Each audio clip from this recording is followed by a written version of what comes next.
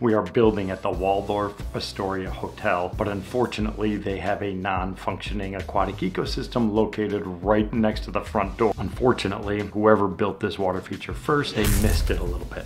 We want to take it to the next level. Hey, what's up everybody? Ed the Pond Professor here. I am up in the mountains of Utah outside of Park City, and we are getting ready for a regional build coming up later this week. You know my MO, I always like going out into nature, getting ideas, getting inspiration before we do these incredible projects, so you gotta check this out. Small alpine lake up here tucked in the mountains. It was rainy down in the valley yesterday, and we knew they were getting some snow up here at the higher elevations. Absolutely beautiful. Some of the things that I'm seeing, there's actually an overflow going over in this section. Really clear water. Reason we have really clear water is because of the watershed. Very clean watershed. We're just getting water coming in from the surrounding area. Relatively nutrient poor soil, so that's going to give us really good water clarity because we don't have a lot of nutrients in the water. I love this little peninsula, kind of an island effect kind of bumping out over here. I love doing that type of stuff on my projects just to add that little bit of visual interest. So you have these little backwater coves, and again, all that down logs and that type of stuff inside of it. Biomimicry, mimicking the stuff that we see out here in the incredible natural wilderness of the United States. It is just full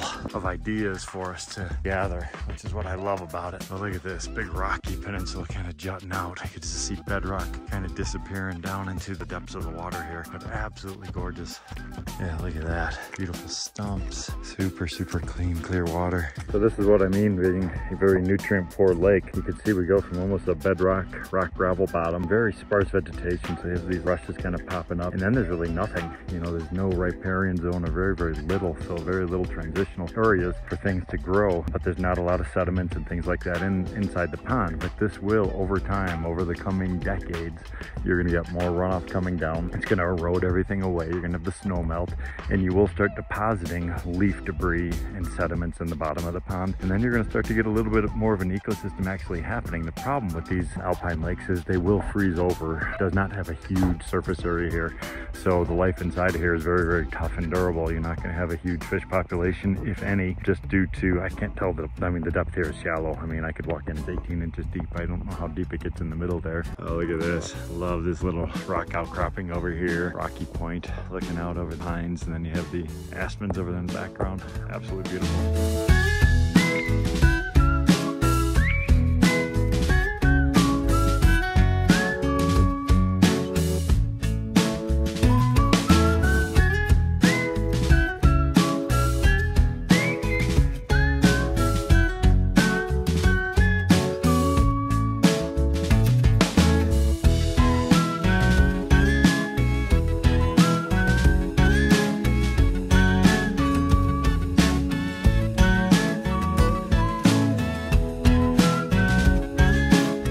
Hope you enjoyed that incredible excursion up into the mountains outside of Park City, Utah. It's always a lot of fun getting outside, having fun with friends. My wife, Carla Wittstock, Colleen Heitzler, just getting out there, having a blast, enjoying ourselves, and then connecting and reconnecting with nature. I think that is really important, which is why I love water features. There is nothing better than having a small bit of water on a property that really draws everybody together, which is the perfect segue into this amazing project, because we are building at the Waldorf Astoria Hotel, which is a world-renowned name.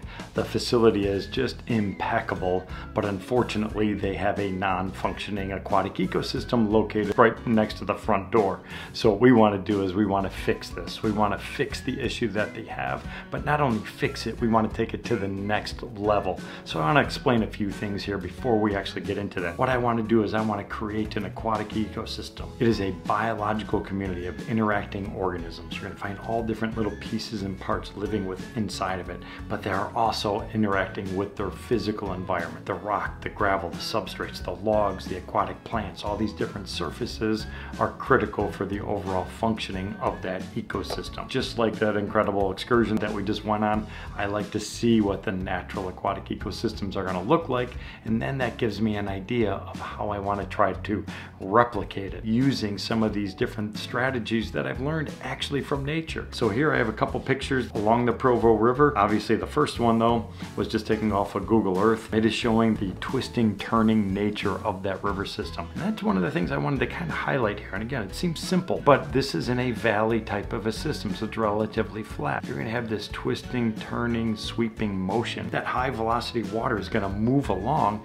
and it scours out. So what happens is it cuts into these banks over here. And then what it does is going to take all of that sediment load that it picks up during that scouring phase, it's gonna deposit it further downstream. You can actually see right there, that's also a big sandbar or gravel bar or something. So that's that fluvial geomorphology that I love talking about. So it's like it's carving, it's eroding soil away or rock and gravel and materials from one area, and then it deposits in another area where you have lower water velocities. I want to replicate that because we're working in a relatively flat area. And so I want to try to use that as my model, always thinking of the water velocities. So I want to pick up velocity in certain areas and I want to slow it down in others.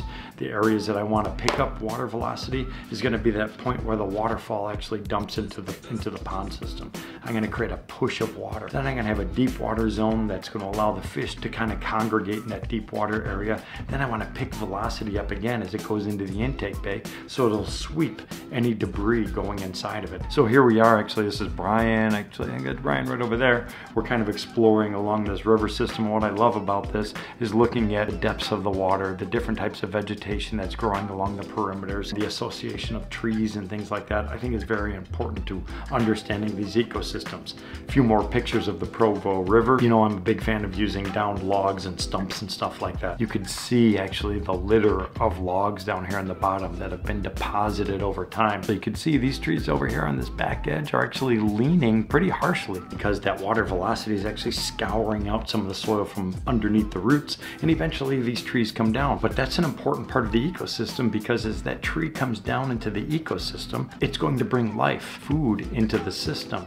It's also going to provide tons of habitat for all types of little small fish as well as microorganisms and insects and things like that that are going to live on the wood, under the wood, behind it. It's going to be hiding places for all these different animals, and that also becomes a foraging ground for all the different incredible trout that are actually found in this river. A little bit further downstream and where we actually have a series of riffle areas and we have grade changes. It's not massive waterfalls. It's not like we're on top of a mountain.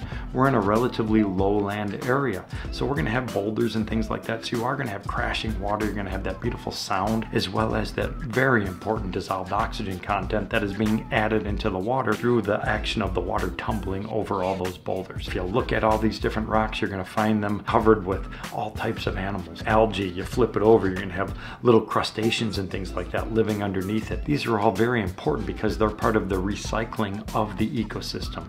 They're going to take all the little bits and pieces of organic matter that have come into the system. All that food is going to be chopped up into smaller pieces, which actually feeds the little insects and all those little filter feeders. That's what those fish are going to feed on. So again, it's understanding all these systems, and then what we want to do is we want to recreate it. Unfortunately, the company, whoever built this water feature first, they missed it a little bit. I want to point out a couple of the problems. I don't want to focus on them. All I want to do is I want to focus on what we're going to do to create an ecosystem that's going to last for many, many years. One of the things that I see immediately, they put cattails in the pond. They may have come in by birds. I have no idea. But once they get inside of the system, and especially a system of this size, they're going to take off and they will take over the entire thing, take up a significant volume of the bottom of the pond, and the pond is going to get shallower. It has less dissolved oxygen. The water is going to get warmer. It's going to stress the fish. You're going to have fish die off. So there's an actual progression. If you follow it along, you're going to see this entire ecosystem collapse within a few years. Another thing that I see as a big issue here is if you look around the perimeter, you're going to look at a bunch of small rocks. This is a commercial location. You potentially could have people, children, whatever, walking around the perimeter. I don't want to use tiny little boulders. I want to have big giant rocks around the perimeter, so that way if somebody is walking around the edges, it's going to be stable. You can see rubber membrane actually visible in multiple areas, and that's because these rocks are getting pushed and moved and falling into the pond. It could be because of saturated soil. It also could be because of the heavy push of ice. When you freeze water, it expands. It's going to push, and it's going to push like you have no idea the power of this stuff. It will crack concrete. It'll smash smash boulders. It'll move things in all directions. I'm going to put big boulders to helpfully kind of counteract that push, but I'm also going to have a deep water intake system, recirculate warmer water throughout the entire ecosystem, so we actually have an open vein of water going through everything. Even if they're inches, it's going to help alleviate that stress of that ice damming effect or that push of ice that occurs. Here's a skimmer system that's put in, which is great. The beauty of a skimmer system is they capture debris. Floating debris is going to get sucked into a catch basket, but if you don't maintain it properly, it's going to run dry and the pump will actually be starved of water because it's going to fill up this basket with stuff and it doesn't allow water to get to the pump. The challenge in a commercial location is the property managers are usually running in 1,000 different directions. They don't want to be thinking about the water feature in the front. I want to create a customized skimmer system, which I call an intake bay, which is going to be oversized. This is going to allow a huge volume of debris to come into one area, and they could go for many, many weeks, if not months, without actually doing any of that routine maintenance. So again, it's overkill in a lot of situations, but right here, it's exactly what it was designed for. The other issue that I see here is this plumbing is actually going up and over the skimmer, which is kind of odd. There's actually fittings on the back to allow you to penetrate right through it. That leads me to believe that the skimmer was not set properly. They have the cattails growing up here. They may have actually planted those cattails to be part of the biofiltration system. I'm not 100% sure. They actually do a very good job from a filtering standpoint, but again, I typically don't use them in small water features like this. You can see the waterfall itself is very, very random in my opinion. You have this big giant slab over here which water's supposed to go over. It's way too big for the pumping system. In order to fill that waterfall stone effectively with water, you need tens of thousands of gallons of water per hour. They don't have that in that skimmer system. It was not done properly. I see tons of this rubber membrane sticking out all over the place, mismatched rocks, none of the joints are matching up, random gravel in places, other areas there's nothing. I want to kind of do a quick breakdown of a few of the main things that we're going to do, eliminate maintenance for the staff. So that's why I'm doing this intake bay.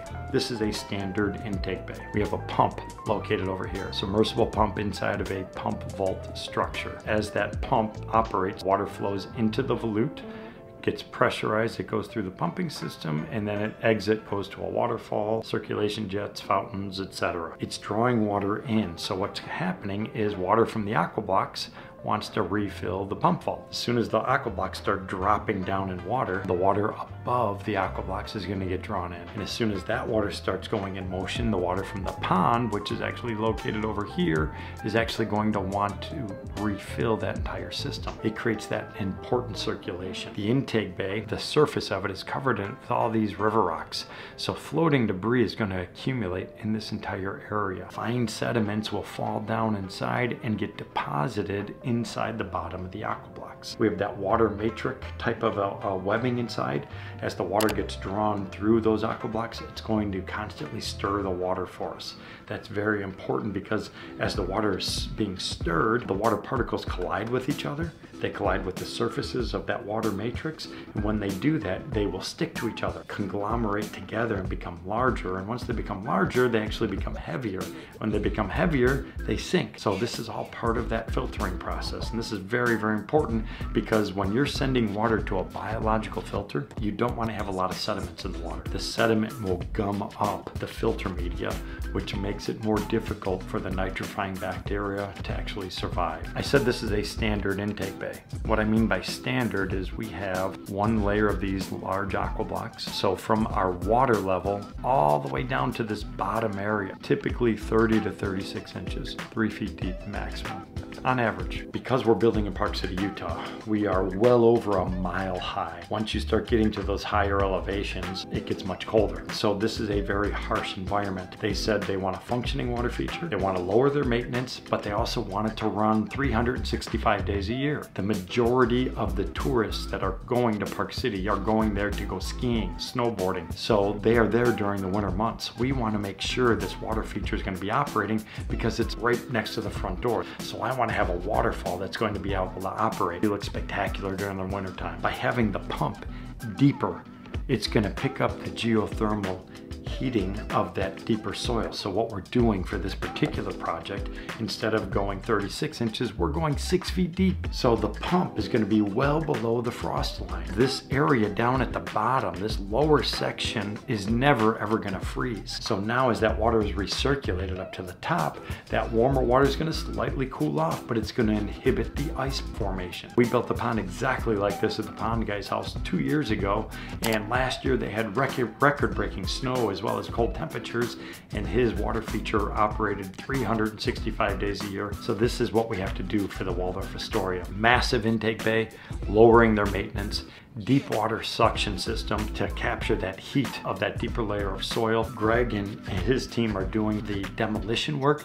They're going to be ripping out all of the existing stuff and recompacting the soil. The problem with recompacting the soil, it doesn't lock into place structurally. This area right over here that I have kind of highlighted is very, very soft. We're worried about that migrating or becoming liquid, which could cause problems. So what we're going to do is we have to build a structural wall in between. Number one, it's going to set the elevation for the intake bay. The other thing it's going to do is it's going to create a barrier between this soft saturated soil and our aqua blocks. It's going to allow us to build everything in a very efficient manner. So these are some of the challenges that we have in front of us, but in the end, I know we're going to be able to create a spectacular, fully functioning aquatic ecosystem exactly like this, which is our goal. Aquatic plants, fish, logs, having all those different surfaces, the river rock down on the bottom, replicating the beautiful Provo River, which is exactly what the Waldorf Astoria is looking for. So I hope you enjoy this. I hope you'll enjoy a little bit of that science lesson, talking about the limnology of how these aquatic ecosystems actually are designed. All we need to do is step back, look at it, learn along the way, and we can create some really amazing water features. Stay tuned for the next section because we're actually going to pull this project off in 2 days. All right, everybody, we'll see you soon.